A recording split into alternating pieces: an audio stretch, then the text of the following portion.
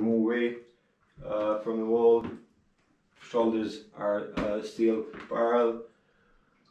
We're going to bring the ball all the way back, press down, and so on. So you can start with right hand.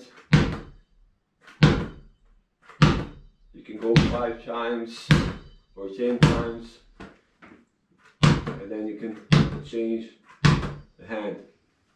It's really important that it's not from one movement. It's actually when you come to this point, you stop and then you press the ball down. So it's not, you're not throwing the ball, it's not from one movement, it's all the way to here, and then stop and then press the ball down. Stop and press. Stop and press. Okay?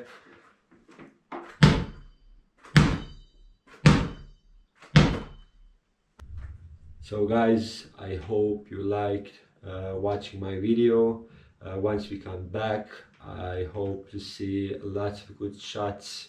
Until then, stay home, stay safe, and see you soon.